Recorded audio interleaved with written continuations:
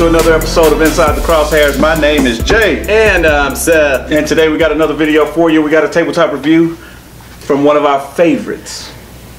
Who we got, brother? We got those weirdos over there at Kel-Tec again. Man. You know them, you love them. We did that PMR 30 already. Well, now we've got the CMR, the carbine version. Talk to him. Oh man, we got, basically it's the PMR, same exact grip, magnificent little triggers on there, non-reciprocating charging, ambidextrous there, got your Magpul M-Bus flip-up sights, threaded 16-inch barrel, tactical Picatinnies on top and bottom. Oh man, and that's a little hard to shoulder there, ain't it, Jay? Oh yep. Wait, never mind. Oh! Now we got that. Nice. Woo!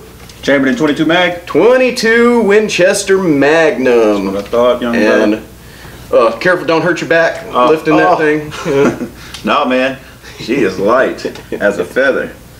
Peep sights are nice. You know, Magpul, standard equipment. Yeah. I like these little wings on here. Some people might think that's weird, but I like them. I call them wings. Yeah, it's definitely a wing. Yeah. That's nice, brother. Doggy. I am excited about this one. I have wanted one for a long time. Yeah, man. And I don't know if you know. Look at your little slingies back here. Look, you can put a little sling. Already got your built-in sling attachments. Yeah, buddy. You just hook right up to it. Threaded barrel, like you said, for the suppressor. I like it. This grip is kind of the same as the CMR. It feels to me like it comes out of the same damn mold. It's the same exact little square grippies on it, and yeah, man. So I know that's one of those things we talked about with the PMR, that it could have a little extra texture on there, but a little ambidextrous safety. Yep. On there, yeah. It's dry fire. Let's see what we got. Got a little take up there. A little bit. Yeah.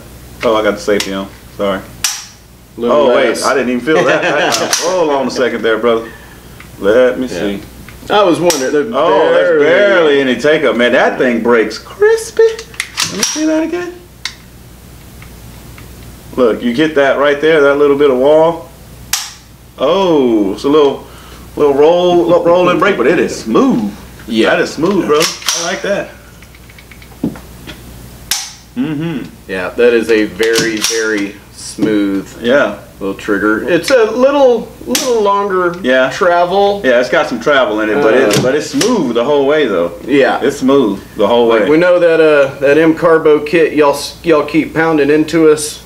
Yeah, I don't know about it. Lightens it a little bit, but I don't know if you need it. Probably the trigger shoe to make it flatter. You know, the M-Carbo trigger shoe. Yeah, it's not a super curved trigger, but yeah, you know us and flat face triggers, so I would definitely like a flat face to it. But, that's nice, man. I like it. I like it. It is extremely light. How much do you think that whole package weighs? Oh, that's light, bro. It is super light. I don't remember exactly how much it did weigh, but it is light, guys. That's light, bro. Yeah. If I was going to say one thing, the only real knock I have about it so far is that, man, those are pretty serrated on there, your Picatinny grooves. So if it was a larger caliber and you got that thing rocking in your hands, I would definitely want a grip, but it's a rifle, so I might just have to put a foregrip on it. Well, for me, you know, like the AK9, like I like the aesthetically the exposed Picatinny rails. They don't bother me at all. It does make it look pretty cool. Yeah, it looks tough. They don't bother my hands at all. It's just more traction for me to grab. But I also like the charging out of here because it's non-reciprocating upon firing. So I like to kind of pin that, you know, pin my thumb down there to hold the recoil. I mean, it just lays. Use it like that little gas pedal. Yeah, exactly. Nice, brother. Nice. And the sights came with. Yep, it came with those Magpul M-Bus sights. Yeah, that's right, man. And I had to jump on it, so Well, you know, the cool thing about it too is that, like, the coolest thing I like about it is that, like, this right here, like, you don't have to go buy a folding brace adapter. Like, you get a 16-inch package, but you're able to just, you know, Yeah. throw that back up, and now you got like, you know, you can just, you know, work from here. You know, and if it's a problem, you can just come back out here and go back to work. Especially if you had a red dot on top of there. Yeah. You know, with that 22 mag, you're not having to worry about that recoil. Yes, so sir. yeah, you could, you know, run it just with that red dot. With these peep sights, that'd be a little tough. Yeah.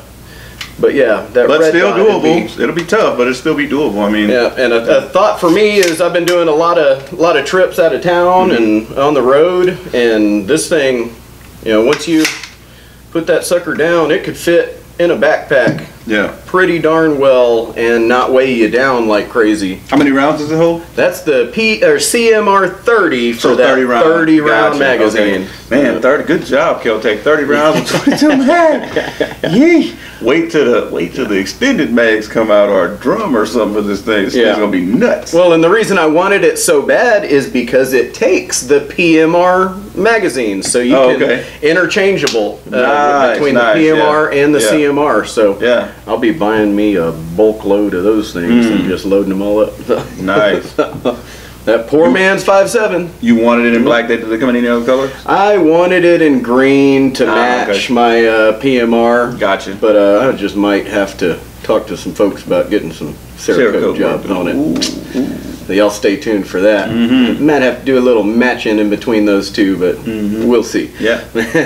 We might be going to see a Cerakote company soon about a little business. You know, you never know. Stay tuned. Yep. All right, guys.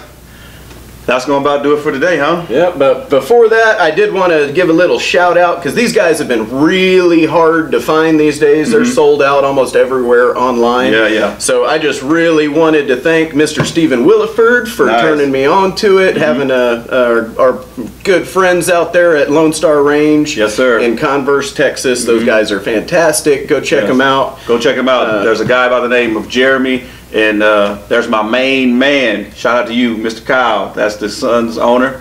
I'm sorry, I said that backwards. Son of the owner. The son of the owner, No, they're just really good folks. You know, Texas born and bred, and y'all will love them. Go check them out. They have archery ranges. They have rifle ranges up to 300 yards. Still shooting, paper target shooting. They got the works. Private bays. Look them up. Give them a shout out. That skeet shooting was skeet fantastic. shooting is amazing. The setup. So give those guys a holler. Check them out. Tell them Inside the Crosshairs sent you. All right? Yep. And we'll get her out to the range here real quick, guys. I can't wait. And until then, y'all hit that notification bell, share the videos, like, subscribe, tell everybody. We'll bring you more content, and we need to buy more guns. So come on. We love you. We'll see you on the next one. God bless you guys.